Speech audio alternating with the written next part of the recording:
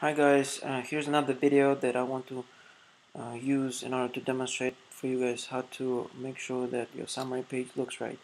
And one point of emphasis that I already made is when you duplicate the lesson 8, you have to make sure that there are no spaces around these words. So here's what I'm going to show you next. Let's suppose today's lesson is lesson 8 and I'm going to be the teacher of it. Okay, and here's what I see. I see in column C a bunch of new words. And none of these words were used in homework. What I would do right away is that I would duplicate lesson 8. I will rename it and call it lesson 9. And then what I would do, I will go back to lesson 8 and I will completely get rid of all the new words in lesson 8. And in this case, my summary page will have 0 in column J, which is not the number of new words and new phrases. It's the secondary part. It's actually the homework that was done during or before the lesson. And then I would continue with my regular class. Right? I would start working, I'll say hello, how are you? And I'll start typing here. And I will correct and things like that.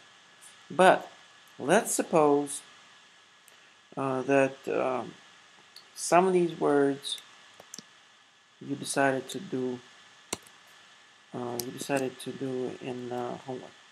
Let's say you had a bunch of sentences here, right? Just say sentence 1, 2, sentence 1, 2, 3, 4, 5, 6. Let's just imagine that it's there. And then you said correct, incorrect, right? You have all these right. But then you say, okay, let's do some homework. Or let's suppose the person did some homework. Let's just use that first. You had a bunch of sentences that you talked about, and the person actually did some homework in lesson 8, right? Let's say this is how you opened it, and there was a sentence with the word uncertainty. And let's just, for the sake of this example, we'll say that there were some more words down here. Then there was a break. Nobody wanted to do the sentence with add placement. Then there was another word, amidst, reflect, acute, and lay down. Right? How will you handle this situation? This is the most difficult part. You would correct sentences here, right? You will correct them, just like that. Alright? So you have correct and correct. And let's say you didn't have lesson 9 just yet, so let's just do it for the sake of this example. So then you have all this, right? And then what you need to do, you need to make sure when you duplicate the lesson at this point, you rename it, right? And in this lesson, you get rid of everything that is already been done, just like that. Just like I'm doing right now. One sentence at a time. And then you get rid of all the sentences that you did during the lesson. Then you take this and you move that up, just like that. Yes. And then you go back to lesson 8 and you do the opposite. You get rid of the sentences of the columns which were not used in homework. Just like this. Okay? And all of this has to be deleted right here.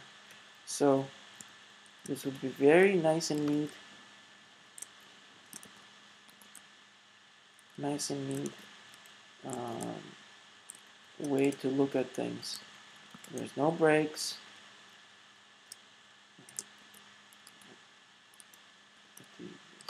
Oops.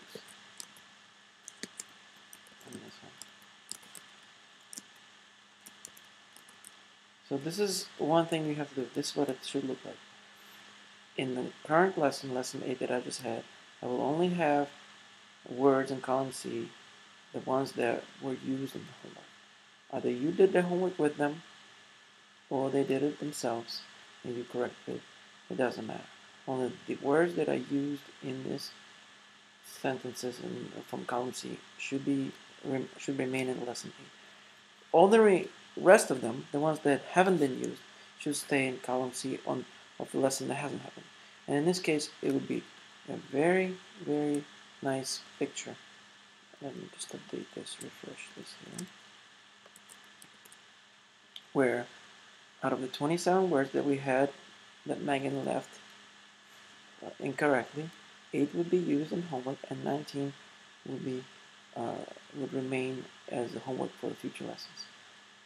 And this is one attribute that I show to our clients in describing how much time and effort they had spent on doing homework. Thank you for your time, and if you have any questions, please let me know.